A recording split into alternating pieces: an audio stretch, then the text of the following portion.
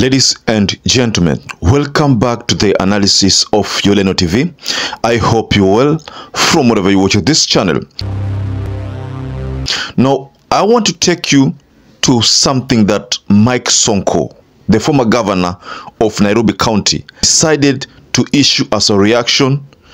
Nimesikia hata uchungu mwingi sana wakati hii. Afadhali mungenipeleka pale kwa mili ya watoto ya mama. Watoto ya Rito wamekufa. Munasuia wabunge 28, munaua watoto 500. Hiyo moyo nani atalipa? Ama damu ijatosha kukunywa na Ruto duniani? Tuliambiwa na Uhuru tutalia, na ni kweli leo tunalia. Uhuru alituambia. Mike SONKO issued a statement reacting to the same scenes which were spotted there and reacting to the statement that William Ruto issued at night when he was giving his official press statement. I want to take you to this long tweet. It's a message there that is a bit shocking, but stay with me on this so that we can get to understand what SONKO is telling William Ruto. But before you do that, please like this video. And by the way, I'm so grateful for everybody who've been liking our video, especially the previous video that has performed well. Please, and also please subscribe if you're not subscribed before, and to existing subscribers, thank you so much for your support.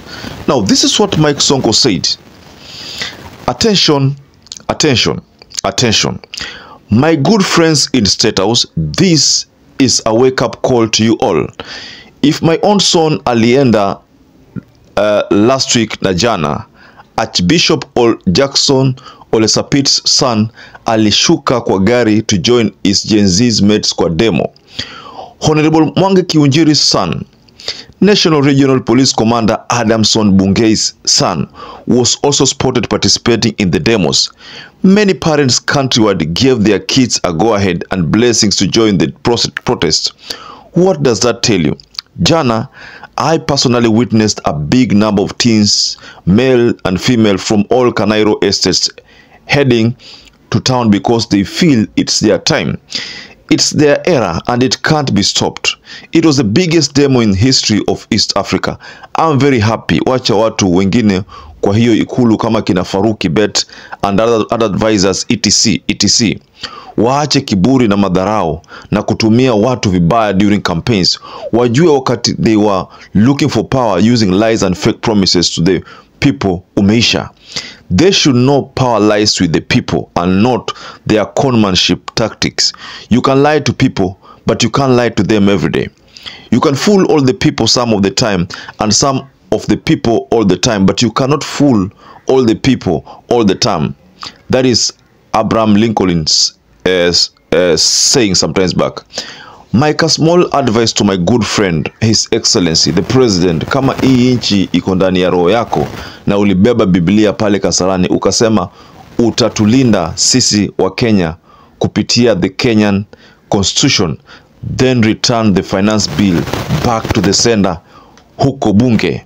And then as part of SONKO's statement was a prayer. And let me just recite this prayer. And this is what SONKO said. Let's pray. Dear God, thank you for the gift to life and your love and kindness.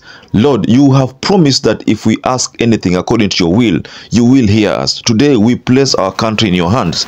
Lead us, guide us, and make your face shine upon us. Give strength and hope to those who lost their loved ones in yesterday's protest. For those who are admitted to various hospitals, Father, we pray for their quick healing. In Jesus' name we pray.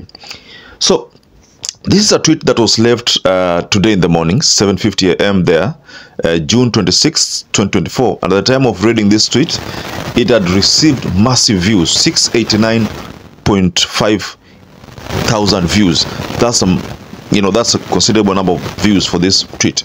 Now, I think you've followed the wordings there very carefully. And SONKO is talking about unkept promises, the lies that could have manifested itself and caused this kind of sharp division between the executive and the youths who call themselves Gen Zs.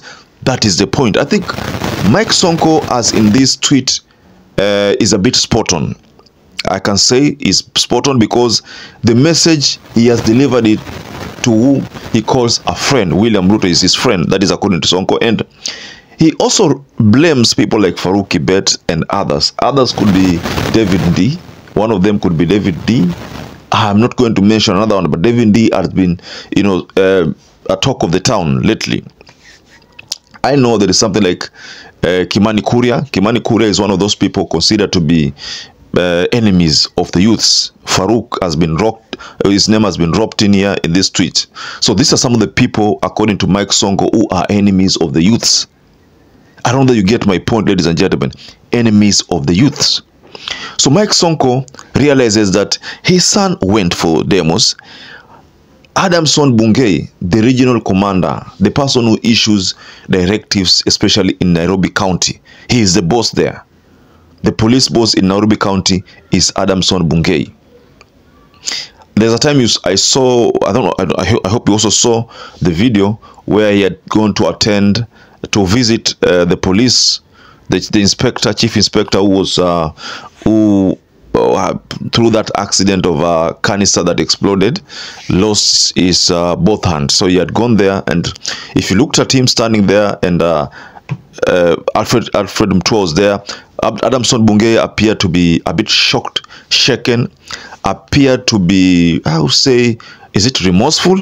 But the face could tell it all. It is unlike the Adamson Bungei that people know, the tough talking one. He appeared to be, you know, as if he has lost something precious to him. But that was the feeling that I saw from his face. So what Sonko is saying here is that Adamson Bungei's son is one of those people who went for the demos, and that also Mike Sonko's son was seen in the demos. We have seen G. Muturi's son being abducted and the like, and then he was linked to also some Gen Z's demos. So we have seen this. That's why even Mwangi Kiunjuri's son is also part of those. And over the weekend we saw Ole Sapit say his son also joined the youth demos. So what Sonko is saying here is that if the shootings go on, then even their sons' lives will be in danger. That is what Mike Sonko is saying in this tweet. I believe you followed the wording. I took that opportunity to read that tweet to you because I realized that it's very, very relevant to the message that William Ruto issued yesterday. Because I've seen photos of KDF, let's see, Nakuru. Unaona Nakuru State House banze? Boss. Unaona ni Nakuru State House? Boss. Unaona ni Nakuru State House, eh? Boss. Hapa si kwa mama yako. Unaona ni Nakuru wapi? Boss. Hiyo ni Nakuru wapi? Nakuru State House, eh?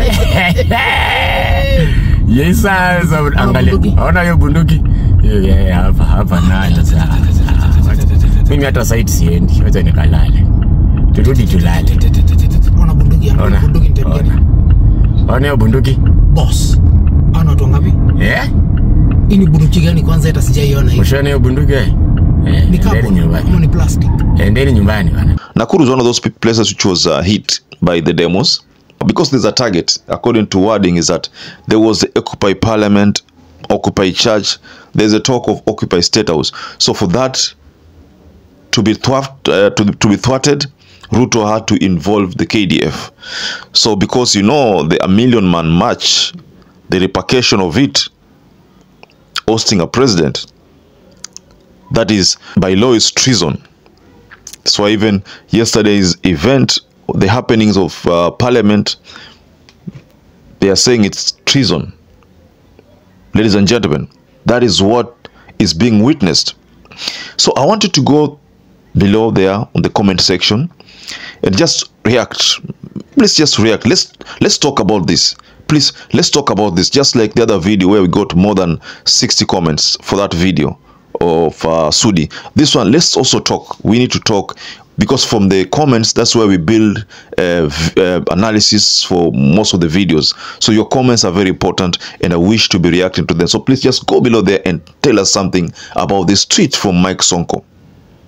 So perhaps if you're watching this video and you've not subscribed, please feel free to subscribe to this channel. Also feel free to like this video, perhaps if you had forgotten. To existing subscribers, thank you so much. So let's catch up in our next video because there are so many things that we still need to talk about. So until you catch up again, please stay safe and stay blessed.